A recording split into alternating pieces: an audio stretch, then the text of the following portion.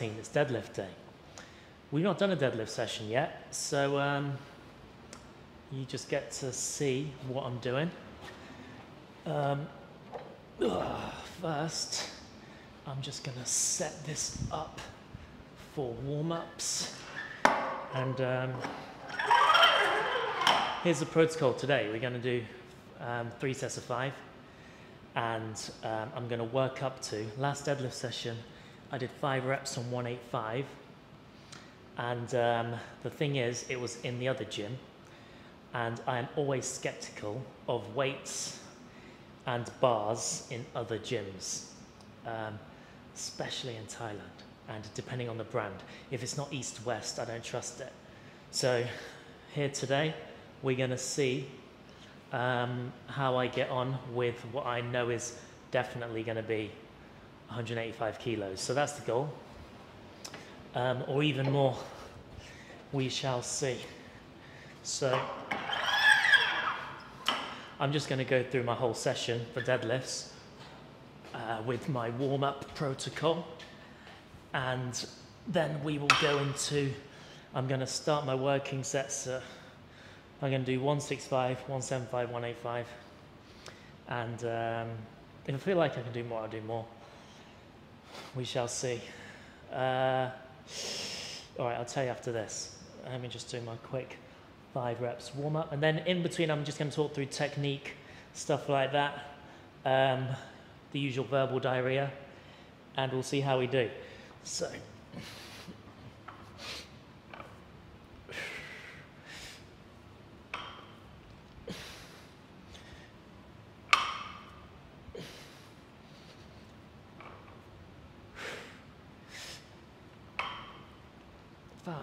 okay, cool.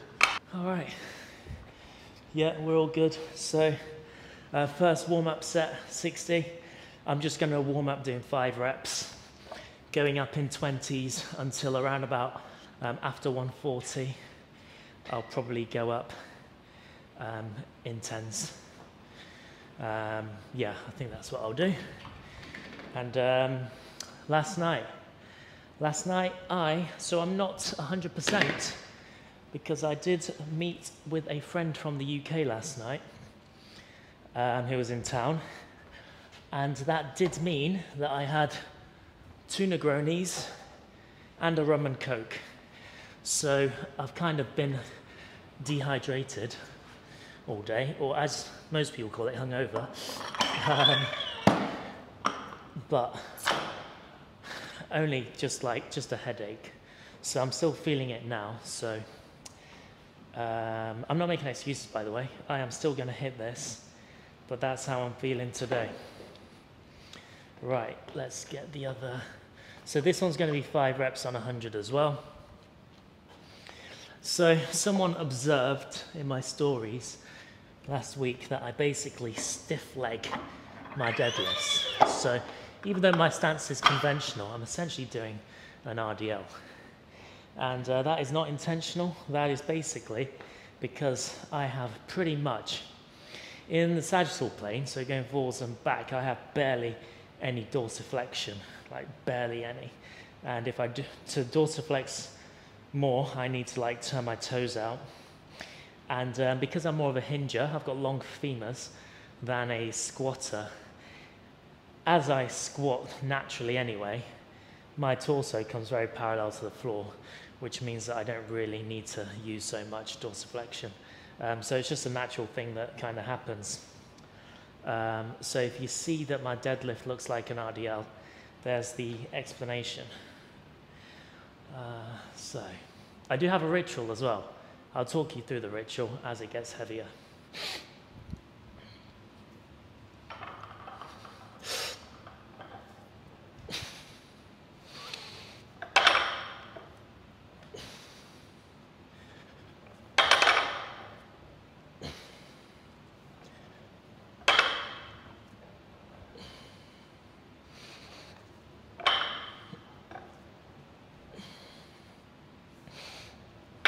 Okay, so we're going to stick on 140 now. I feel like there's some 20s missing, but no, that can't be the case.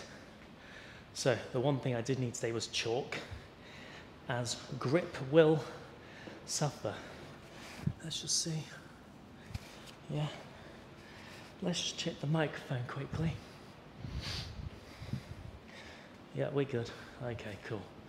So, could be a quick session. So, because of the fact that I am slightly hungover, I'm not doing a full session today. Well, I might do, but I'm going to break my session up. I wanted to come to this gym, and this gym does not have machines, which is the only downside. So I might have to do the machine portion later. And for the machines, it's all the quad dominant stuff. So I could even do that tomorrow, which I might well do. We'll just see how I get on today.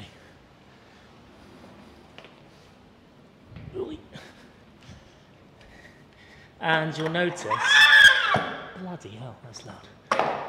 Even though I'm in a hypertrophy phase at the moment, so muscle growth, but I've got 3 strength exercises.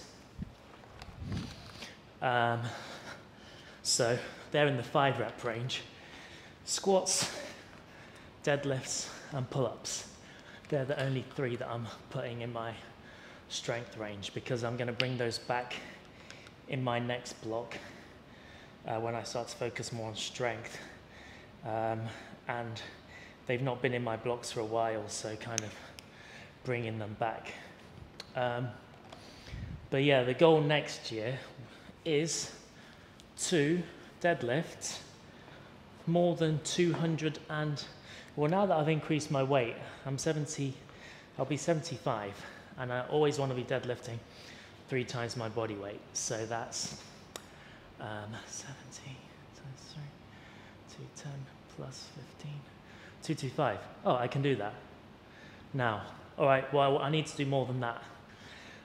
So 230 is the goal for even when I get 75 kg. So this morning I was 74.1, but my average for the week is still in the late 73s. Eating is hard, guys. It really is. So set number. This isn't even set 1 yet. Next warm-up set.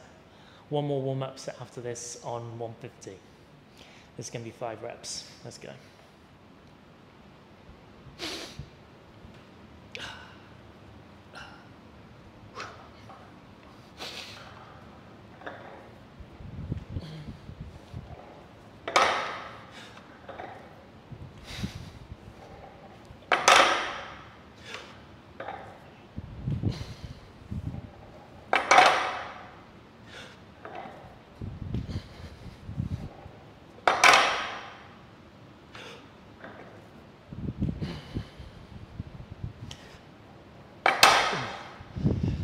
Yeah, really trying to thrust my glutes through on that one. And as I lower, I always try and put it down slowly, no matter how heavy it is, because I've just found that that's always helped me keep my back super strong. So even when I'm deadlifting a single, I never really slam it down. I always try and control it down. And my back's got, I mean, I think some people would be like, what on earth are you doing that? It's bad for your back. But I think because I'm so accustomed to it now, and I've literally been doing it for like 10 years, well, I think I'm all right. So 150 next. We're gonna do, the aircon just came on, lovely. That's a rarity in here. So when you hear me whinge about the aircon, there's something annoying about the aircon in here. I can't control it. I can only, it like is on some weird temperature sensor. So it goes from 22 all the way up to 30. And if I try and press a button, nothing happens. The only thing I can do is turn it off. So, but this one seems to be on a favorable cycle right now.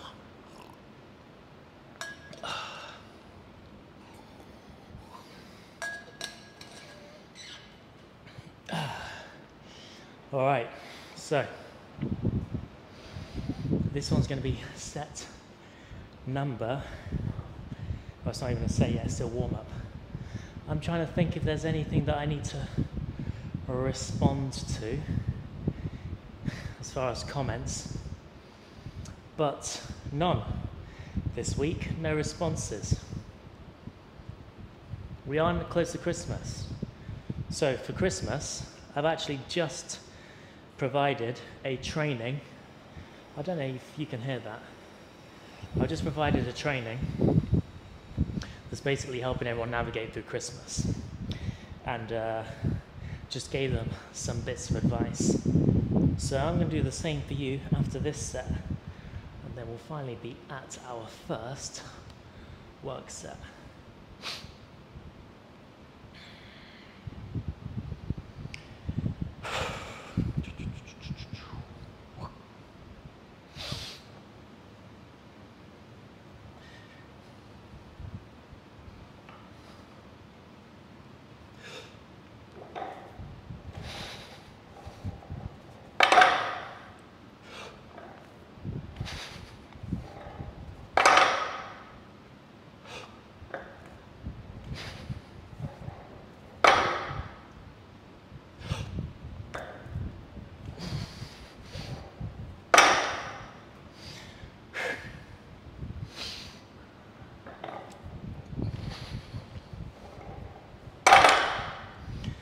All right, 160 next. So what I'm doing, or what for Christmas, main thing that my clients worry about is staying on track with nutrition and undoing all their hard work.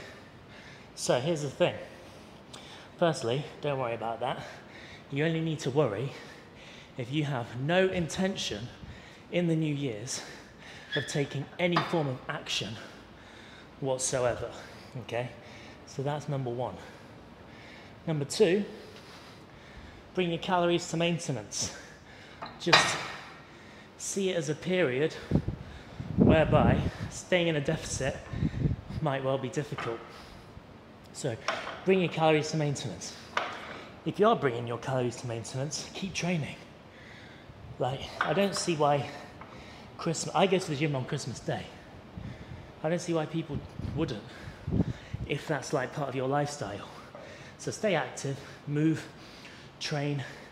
If you have calories coming to maintenance, training is going to be, your training's going to be more fueled in the gym because you've got more carbohydrates in you. So that's something that you can enjoy, and that's also going to set you up for the new year, whereby you've had potentially some favourable adaptations in terms of muscle, and so that's going to stand you in good stead for when you go back into a deficit and you've got a little bit more muscle to reveal. So that's the next thing. Christmas dinner. So much turkey, you can hit your protein, no problem. Just focus on sticking a load of a lot of protein on your plate, lots of vegetables, minimize the roast stuff, the saucy stuff. Don't avoid it, just minimize it. And that's going to be a great way for you to manage Christmas, just those few things. So keep moving, stay active, bring your calories to maintenance. After that period, it's time to I need to put some more weight on. After that period, you can get back into your deficit. This is from a weight loss perspective, obviously. Most of my clients are people who are trying to lose weight, get lean. So that's what I've recommended. This is the first work set. 165 is what we are doing. As it gets heavier, I start to focus on my setup a lot more with the deadlift. And so what I'm doing is, in fact, I'll talk you through each stage like a mini tutorial.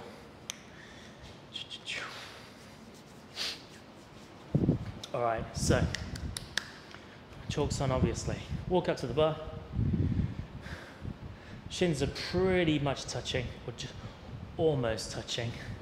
I make sure that my stance is set. I know my stance is good when I rotate one way, rotate the other, and if my foot doesn't move so much, or if I feel it moving freely, I know that I'm in a good position, all right? If it's like, you know, if I'm getting a lot of movement through my feet, then typically I just make micro adjustments until I know that I'm fully grounded, especially when I come this way, because that's going to be the way that I don't know, that's just, the foot flattening is a loading portion. So if I know that my foot's in a position where it can really flatten, I know that I can load up the movement really nicely. So that's the first thing I do. Then next thing, hinge with a sound effect, and then one hand on. And at this point, I'm really starting to focus on really gripping the bar. Other hand on, I do underhand grip. I push whatever you call that bit, push that right into the bar. So I've got a really strong grip. Knees in, knees out, shoulder blades down the back. Focus, breathe, and then I go. All right? If you're someone who deadlifts heavy or have ambitions of deadlifting heavy, and you don't do a setup like that, whereby, you know, you've got a ritual in order to make sure that your body is in the best position and you're creating tension throughout the body, if you don't do that, this bar will not move off the floor. So it's like the most important part. Oh, I always do that as well. That's a strong standing position. Shoulder blades down the back, hips thrust. So I'm kind of reinforcing what I want to do before I go down.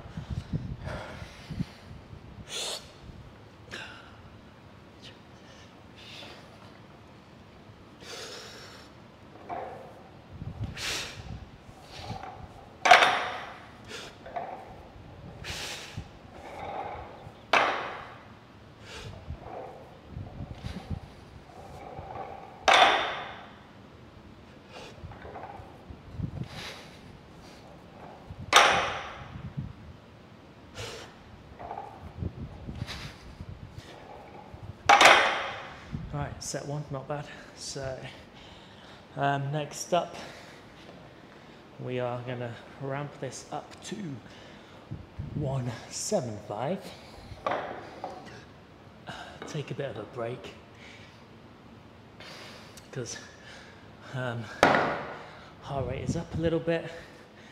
I feel the movement, or I feel tension in parts of my body, particularly the lower back, so I want that to dissipate a little bit. All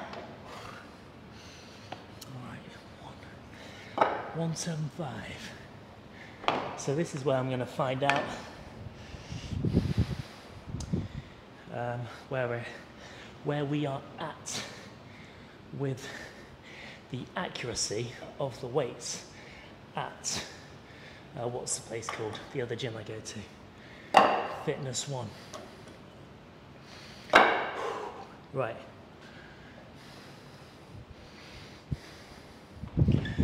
Okay. Break. So, I've been doing hip thrusts recently. I feel like they've been helping, but I tell you what, when I first started deadlifting, one exercise that really did help me with the lockout was the kettlebell swing. Mastering the kettlebell swing and just really focusing on driving your hips through, and a big thrust was a very helpful attribute to develop. That being said, the thrust for me is easy, but what I have issues with when this gets really heavy is just getting it off the floor. The lockout is never ever a problem. After it gets to, like, I don't know, just above shin height, typically on all of my 1RM attempts has always happened after it got to that point, but just picking it up, that's where it can go. 5 reps. Depending on how this goes, I will maybe do 186 for a bit of progressive overload, because that's what we get at 185, and that will be another new 5RM, which is good.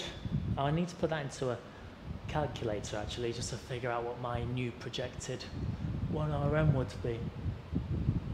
All right, let's go.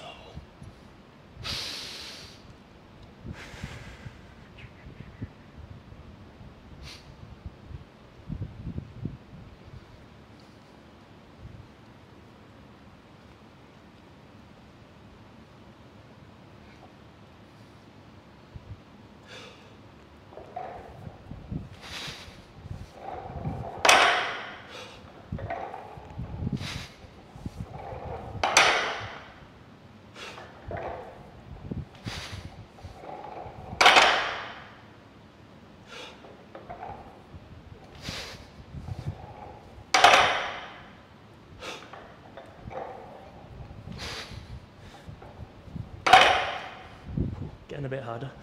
So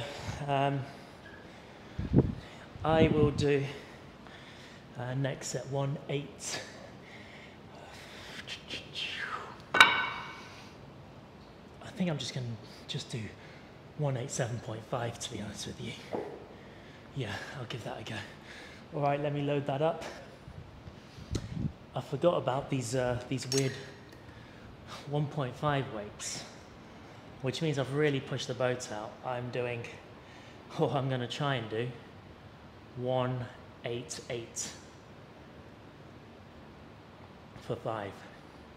So rehydration is definitely needed. I'm definitely going to need to chalk up and really focus. I think the key is to just, when I get it down, just to not spend too long in between reps. Otherwise, I'm just going to allow that fatigue to set in, the doubt to creep in. If I don't let the doubt creep in between sets, I'm good, or in between reps, sorry. But if I start thinking, oh, can I really do this next rep? That's danger territory. So but if I get 3, that's just setting myself up for potential failure. If I get 3, that's good. All right, good. Okay.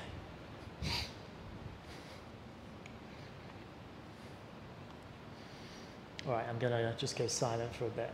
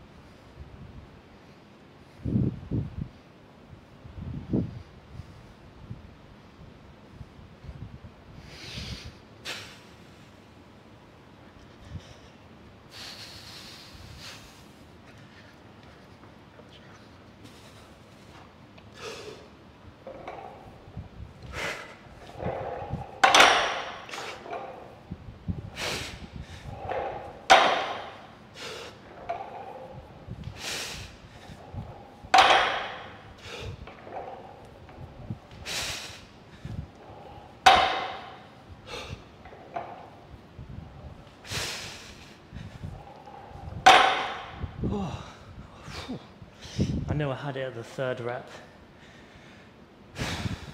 so happy with that, that's all right.